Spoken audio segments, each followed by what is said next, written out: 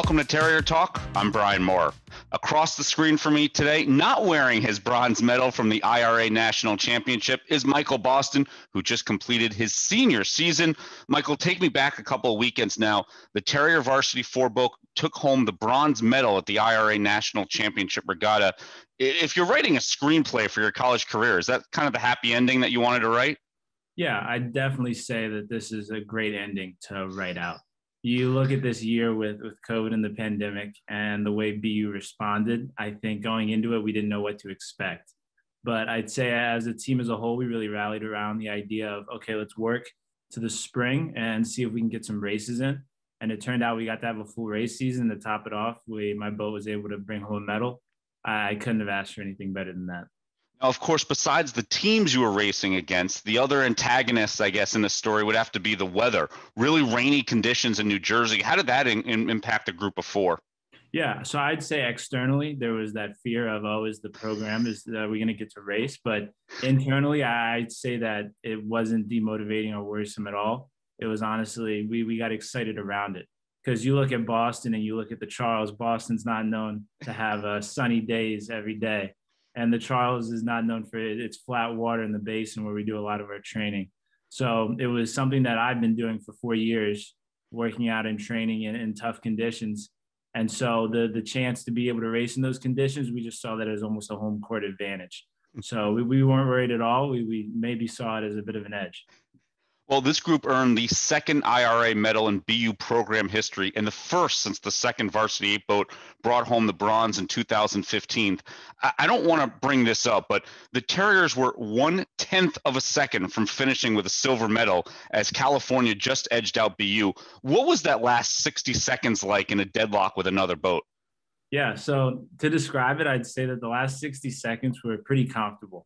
And to explain that is, I felt like it was comfortable because I had the full trust in my boat.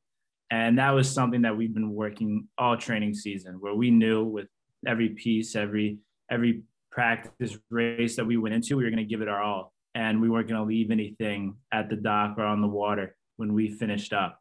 And so going into the last 60 seconds of that race, I had no worry about the other four guys in my boat. And I knew that they were going to push me along and bring me to the finish line, and I was going to do the same for them. And so Peter Adams, our coxswain, he kept us in the race. He told us exactly where we were, what we needed to do, and we were fully bought in. And so those last 60 seconds, even though we ended up not getting that second place, there was no regrets. There was nothing left behind, and that's always a good feeling. Where yes. We didn't finish, maybe we could have done this, maybe we could have done that. It ended exactly with what we gave. I was just going to say, as a senior, that's kind of, I'm sure you'll remember those 60 seconds for a long time. Of course, yeah. Michael Boston is my guest from the BU men's rowing team here on Terrier Talk. Your rowing career now at BU is officially over.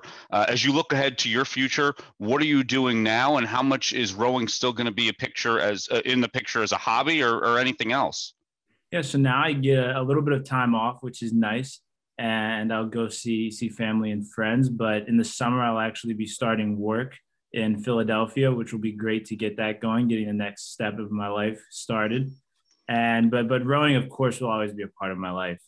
It's something I love, and so I never stop doing it. It's helped me out throughout college and my education, and so I can see it definitely being a part of my life to help me through my career path.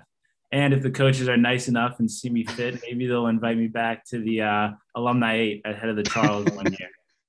Well, lastly, you're from an area in Pennsylvania where I had to go and look at the map. There isn't really a primary body of water near you. How did you get into rowing to begin with? Yeah, so my high school program at Haverford, they had a rowing program, and it was on the Schuylkill. And the Schuylkill actually attracts a lot of schools, pretty competitive. It's a bit of a drive from where I am in Lower Gwinnett, but I loved it. That's where I fell in love with the sport. And then from there, I guess was when the recruiting started, and I started talking to coaches, and we traveled a little bit more. And then I really fell in love with the sport as a whole and wanted to do it in college. But I'll probably be visiting the Schuylkill again, going to see my high school as well, and keeping rowing a part of my life in that essence. So I'm guessing that means you also have no problem then with long drives if you're used to that at this point. No, it's no problem at all. Michael, thanks so much for reminiscing. Congratulations to you and your teammates on the bronze medal, and have yourself a wonderful summer. Thank you very much. That's another 2021 graduate, Michael Boston, from the men's rowing team. Until next time, I'm Brian Moore. Let's talk again.